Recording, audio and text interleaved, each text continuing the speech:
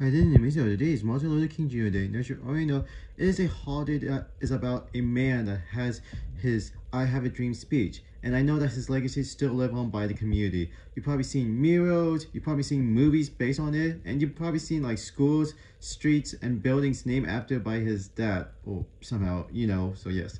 But I know that Martin Luther King Jr. Day, it is something special, and anyone can feel motivated and inspired by his strong words, especially stopping segregation. I know that Martin Luther King Jr. doesn't have the perfect life, and I know there are other people, such as Rosa Parks, who actually followed that. I mean, even though being racially discriminated by the skin of color, and I totally understand that, so yeah.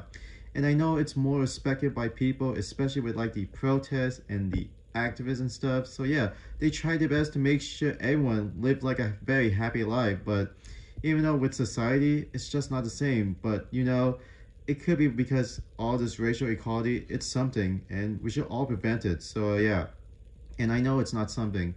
So yeah, but hopefully a lot of you can understand about Martin Luther King Jr. Day. So yeah, that's what I have for Martin Luther King Jr. Day, and I hope all next time. Happy Martin Luther King Jr. Day. Goodbye.